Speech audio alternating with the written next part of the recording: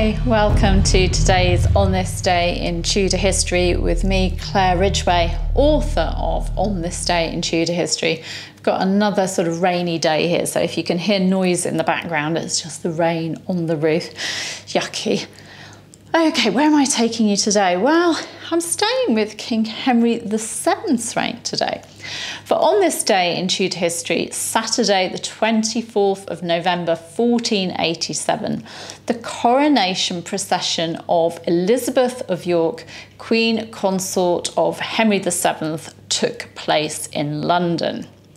Now, Henry VII, or Henry Tudor as he'd originally been called, had become King Henry VII following the defeat of King Richard III at the Battle of Bosworth Field on the 22nd of August 1485. And then he'd united the houses of Lancaster and York, who of course had been fighting each other in the civil war known as the Wars of the Roses, by marrying Elizabeth of York, daughter of the late King Edward IV, and he married her on the 18th of January 1486. Elizabeth gave birth to their first child, a son, Arthur, in September 1486.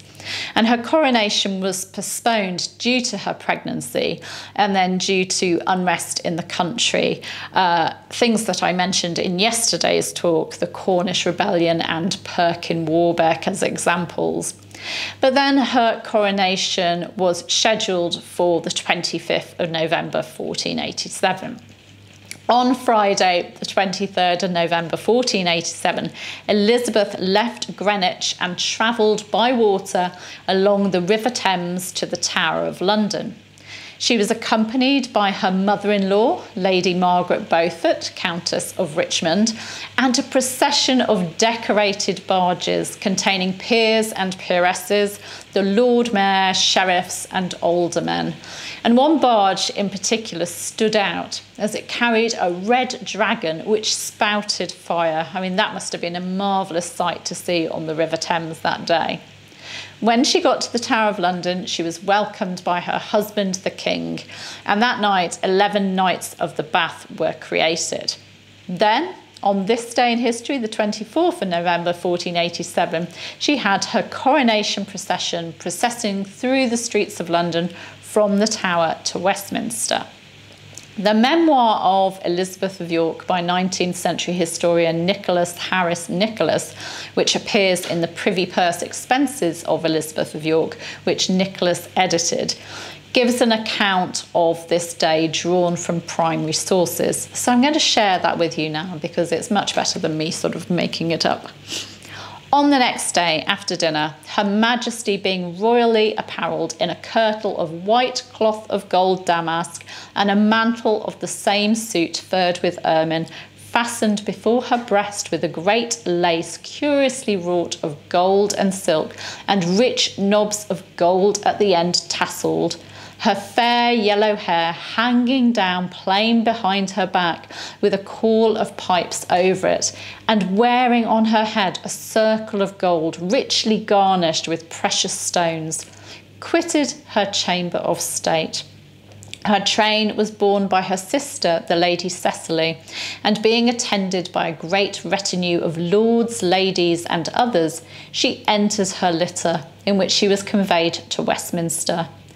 Most of the streets, which were lined with the city companies in their liveries, were hung with tapestry and arras, whilst in Cheapside and some other places, rich cloths of gold and velvets and silks were displayed.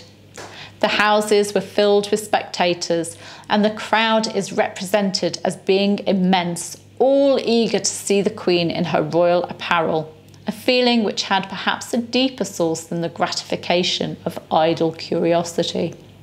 Children in the dresses of angels and virgins were placed in various parts, who sung the Queen's praises as she passed, and preceded by the Duke of Bedford as Lord Steward, the Earl of Oxford as Great Chamberlain, the Earl of Derby as Constable, and the Earl of Nottingham as Marshal of England, by the Duke of Suffolk, the Lord Mayor, Garter King of Arms, the heralds and other official persons, and by the newly made Knights of the Bath, with their banners borne before them. Her Majesty proceeded through the city, sitting in a litter under a canopy borne by the Knights of the Body. Her sister Cecily, her aunt the Duchess of Bedford, the Duchesses of Norfolk and Suffolk, the Countess of Oxford in 2 chairs, and 6 baronesses mounted on palfreys immediately followed the Queen. And in this order, the procession arrived at Westminster, where she slept.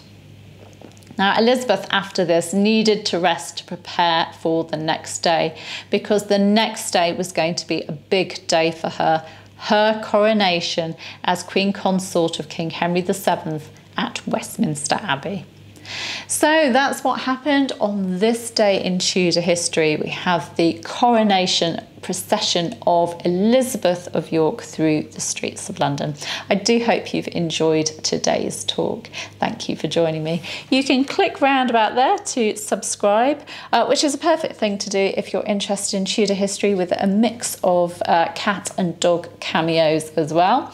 You can hit like to like this video if you've enjoyed it, and you can hit the bell to be notified as videos go live as well. And I do appreciate all your comments. Thank you very much. See you tomorrow. Bye bye.